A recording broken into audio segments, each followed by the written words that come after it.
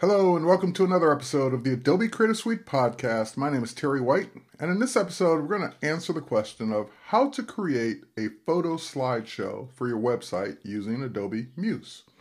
As you know, Adobe Muse is part of the Creative Cloud, as well as available as a separate subscription for creating websites without having to write code. And one of its built-in abilities, especially for photographers or anyone in general, is the ability to create photographic slideshows. Let's take a look. So I've got a Muse site built here, and I've got some pages that were just simply added by hitting the plus sign.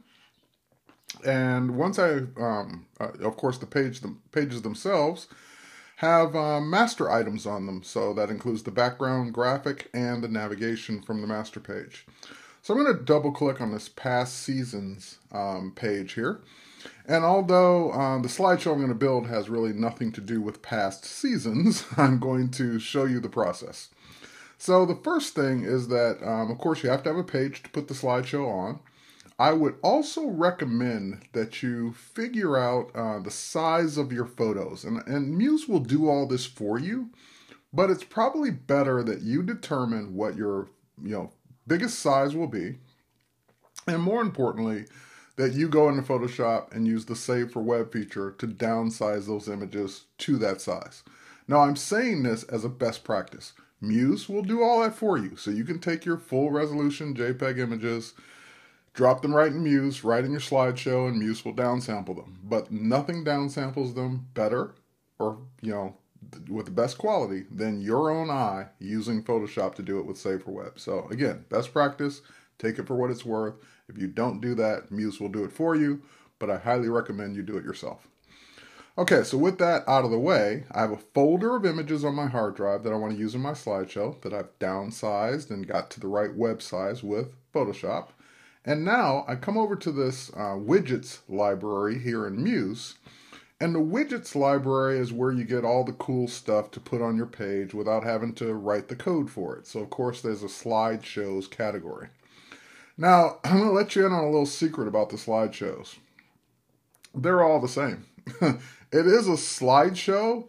What you're starting off with here and what Muse is helping you with is the options for that slideshow. So for example, there's a basic slideshow. Here, if I drag that out, that gives me a basic slideshow with a big image, a text description for each image, the count for the image, and the navigation.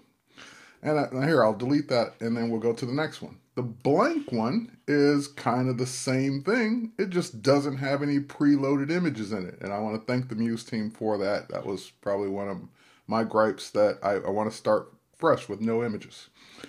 Okay, so what are the other two? Well, Lightbox, when we drag that one onto the page, this one is kind of cool where it dims the rest of the page when you're looking at an image, but you don't necessarily start off with an image. So here, let me go to preview and show it to you. So when I go to preview for this particular page, I see the thumbnails and I see the rest of the page. But as soon as I click on an image, I see that image highlighted with the rest of the page dimmed. That's what a Lightbox is. So I click out of it, click on the next image. And this is great when you're not necessarily trying to do a slideshow per se, but maybe you've got some products that you want to focus on or let people click on and that be the focus. And then when they click off of it, they're out of the Lightbox. And of course, you can still navigate while you're in the Lightbox if you use the navigation here. And when you click out, you're out. So that's a cool kind of thing for not necessarily a photo slideshow, but just having products on your page in general. So here, let's go back to the design view. And let's get rid of that Lightbox. And the last one is thumbnails. And when I drag that out, well, obviously it gives me thumbnails for the images and, of course, the big image. And if I preview this, here, let's move it over a little bit. If I preview this page now, it basically gives me the ability to click on any given thumbnail to jump right to that image. And, of course, I can use the navigation. I get the count.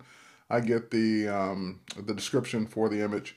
And this particular one is set to autoplay, so even if I don't do anything, the images will just go by. But if I want to jump to any particular image, I can. So all of that is to say that every single thing I just talked about, no matter which one you start with, you can turn those options on or off in the options. So for example, If I want it to have the thumbnails or not, I can turn the thumbnails on or off. And now I'm back to a basic slideshow with no thumbnails. If I don't want the counter, if I don't want the captions, I can turn those on or off as well. If I want a lightbox, I get a lightbox now. So it doesn't really matter which one you choose because you have all of the options available to you no matter what. Again, Muse is just giving you those 4 choices or as a starting point. So if you know, for example, I know I want to start with a blank one, I can start with a blank one without having to manually go and delete the images. And then I can set up whatever options I want. So that's exactly what I'm going to do. I'm going to click out of the options. I'm going to delete the one off the page that I put there. And I'm going to go ahead and start with the one that I usually start with, which is the blank one. Now again, you are going to determine based on this frame here, I just clicked into it, what size your images are going to be. So you can set that up first and then go make all your images that size, or if in Photoshop, or if you don't want to do that, you can just set it up. When you load the images in, Muse will size them to that size anyway. But again, I prefer the Photoshop optimization over the Muse optimization. Okay, so now that I've got my blank slideshow, how do I get my images in? Well, you can do it one of 2 ways. You can go to File and Place, and you can go find your images and select multiple images and place them in. Or the easier way probably is just to use the little flyout menu here and say Add Images, and that will do the same thing. It'll take you to your hard drive. You can go find the images you want. So I'm going to grab the first few images here, let's say down to 1994. These were from my CS6 tour stop in Santiago.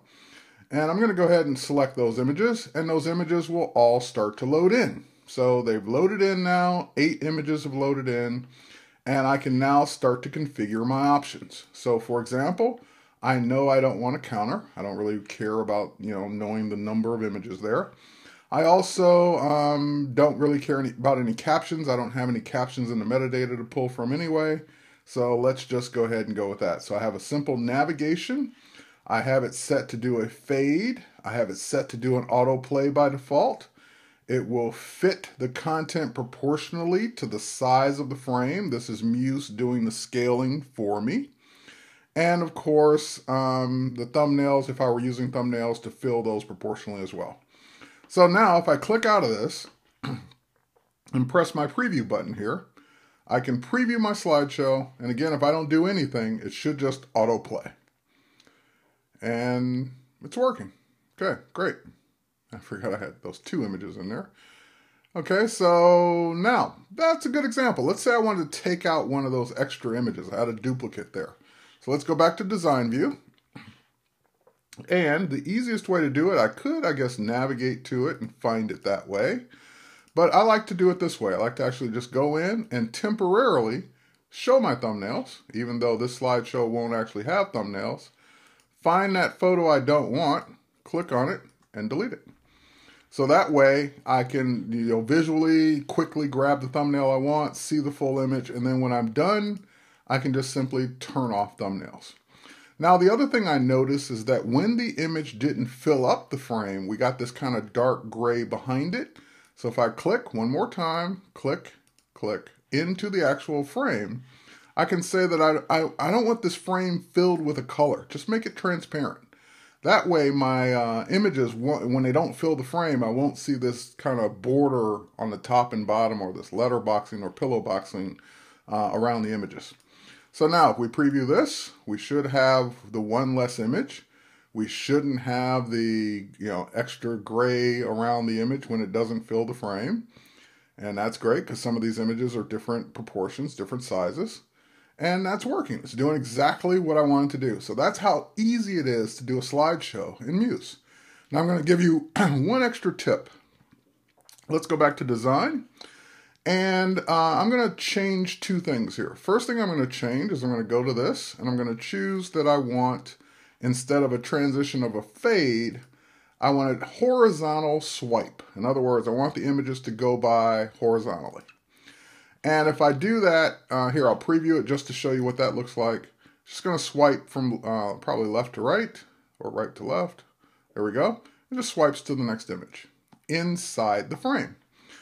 But if we trick it, or we can use this little tip here, if I select the actual frame that contains the images, and I make that frame wider. Now, of course, it's affecting the size of the image right now. We're gonna change that.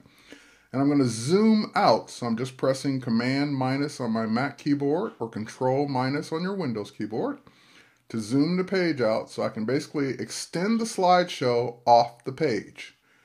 And I'll show you what that's gonna do in just a moment here. I'm gonna zoom out a little bit more just so I can see my handles and zoom way out and position that where I want it to be. Okay, so now we'll zoom in.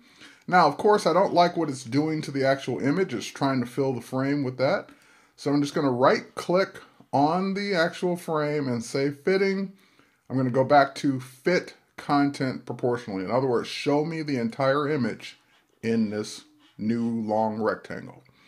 Okay, so now that I've got that, what happens when we preview, since I've extended the frame so far off the page, it looks like our images are swiping in from off the page. So it's just a cool little tip that you can use for your slideshows to give it kind of a more dynamic look on your pages. So once you're done loading your images, you can always, of course, add more images just by getting to the controls, which I've got way out here. So if I want to add some more of those images, I can do that. Here, we can grab some more here. And it will add them in. And of course, if I want to rearrange the images, that's another thing a photographer is probably going to want to do. I can select it, go to my thumbnails. Once I see my thumbnails, we'll zoom in a little bit here. You can click and move around your images in the order you want them in. So if I wanted to start with this create image, or perhaps this create now image, I just move that in front, and I can rearrange the order of my slideshow just by dragging the images in the order I want them in. So that's how a photographer or anyone else would rearrange the order of the images. And again, once I turn off thumbnails, those go away. And if we preview now, it should start with that create now image, which it did, go to the next create image, which it did, and then it just keeps going in the order that I put the slides in. So that is how you'd create a photo slideshow in Muse, whether you're a photographer or not. It's just that easy. And again, I prefer to do the downsampling in Photoshop, but that's up to you. And once you're done, you can either publish the site using Business Catalyst. If you're a Creative Cloud member, you get up to 5 websites you can host. If not, you can just simply file, export out the HTML, and you can even make it part of a larger site that you already have using something like Dreamweaver and FTPing it to whatever service or host you want to use. And before I go, I want to give a special shout out to the students over at CC Tech. Thanks for following my podcast. That's it for this week's episode of the Adobe Creative Suite Podcast. My name is Terry White. Thanks for watching.